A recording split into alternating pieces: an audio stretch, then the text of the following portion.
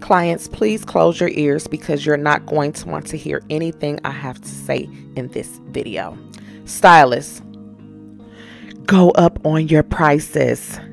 It is time. I have seen hair glue go from $8.99 to $12.99. The suppliers overseas are charging more. You are paying more for your supplies. You are paying a higher cost in booth rent. Your feet are swollen. Your ankles are getting big, and you are still charging $50 for a wash and wrap.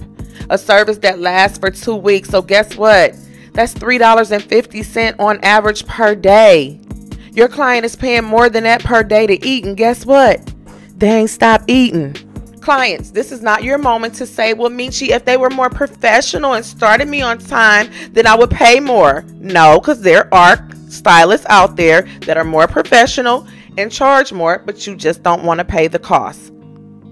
Listen, don't be afraid to lose a client based off a price increase. Don't increase tomorrow, next week, next year. Increase today. The price of everything goes up, and it's time for you to go up on your prices too.